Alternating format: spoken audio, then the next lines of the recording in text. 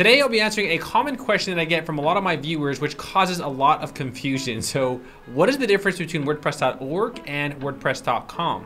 You probably heard a lot of people talk about WordPress, but when you went to WordPress.com, it wasn't exactly what you had in mind, right? So first, let's start with WordPress.org. Now, WordPress.org is primarily accessible through hosting companies. So if you go to WordPress.org and try to build your website, you can't. I think that's where the confusion starts.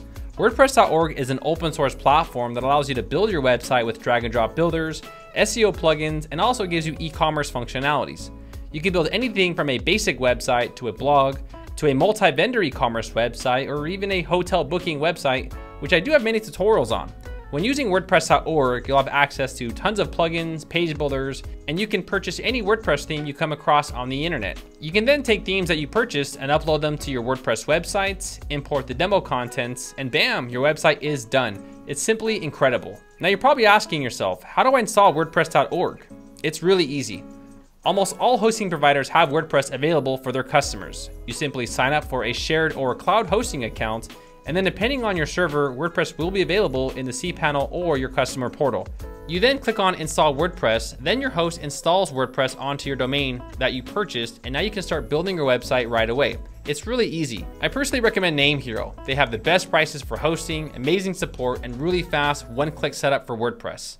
I also do have an exclusive discount for NameHero and a quick video on how to install WordPress with them, so I'll leave that in the description below of this video.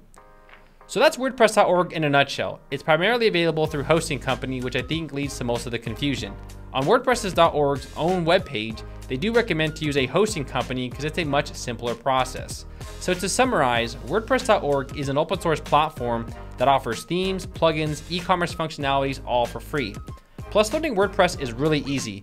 You'll need some guidance to understand where to start. I think that also leads to some sort of confusion, but I do have many videos on how to make a website with WordPress. It's really easy, and I'll leave those tutorials for you in the description below of this video.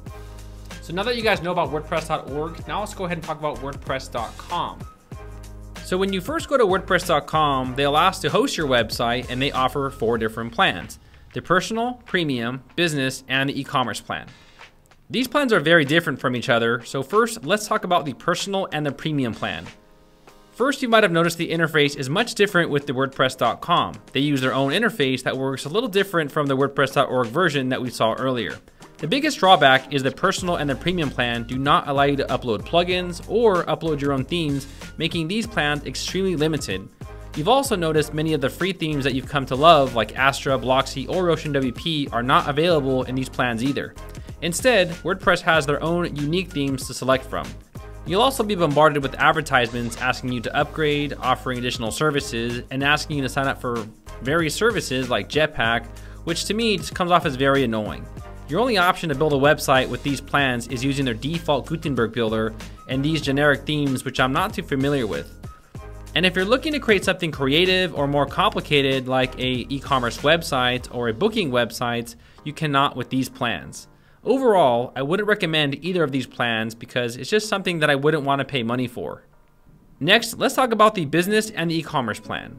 The biggest difference with these 2 plans is now you'll have available access to plugins and also all of the WordPress.org themes. You may also purchase themes that you now find on the internet and use them on your WordPress.com website. Another confusing situation is WordPress is sort of integrating 2 platforms here, WordPress.com and WordPress.org. You'll notice right here how we have the default generic themes that come with WordPress.com, and themes like Astra will not be available. However, if you click on the install theme way up here at the top right, you will then have access to the WordPress.org themes like Astra, OceanWP, Neve, and so on and so forth. So this does cause a lot of confusion with a lot of first-time users. Now the difference between the 2 plans, the business and the e-commerce plan, is with the e-commerce plan, you will be allowed to accept payments. With the business plan, you cannot accept payments. So those are the key differences between both plans. However, if you think about it, the personal and the premium are WordPress.com, and the business and the e-commerce are sort of WordPress.org. They're kind of 2 different platforms and they're kind of merged together. So that's where a lot of users kind of get confused. Probably the biggest pro with WordPress.com is they will manage the hosting for you.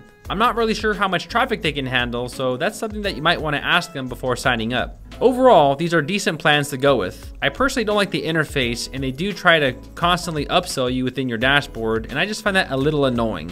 However, this is still a huge upgrade from their base plans. Next, let's talk about pricing. WordPress.com offers monthly and annual prices. It's cheaper if you go with the annual plans. The plans start at $4 a month, all the way to $48 a month. To gain full access of WordPress, you'll need to purchase the business or the e-commerce plan. They do have cheaper plans like the personal or the premium, yet to be quite honest, I can't give you a real good reason to sign up with those plans because of the limitations you have on your website. You also lose access to all of the plugins and premium themes with those two starter plans. With WordPress.org, you'll be able to find much cheaper prices. Since WordPress.org is set up through hosting companies, you'll find competitive prices trying to earn your business. Web hosting companies offer plans at around $3 a month if you sign up for a longer period. You can shop around to any web hosting company of your choice and then sign up, purchase your domain and hosting package, install WordPress, and you are all ready to build your websites. I personally recommend Name Hero or Hostinger. It's really easy to get set up, they are really affordable, and your website will be fast. Now, before I let you go, I do have one quick disclaimer about web hosting, and I get a lot of these questions in my Facebook group.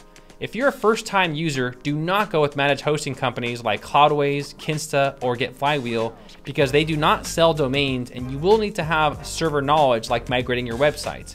You also have to point your own name servers.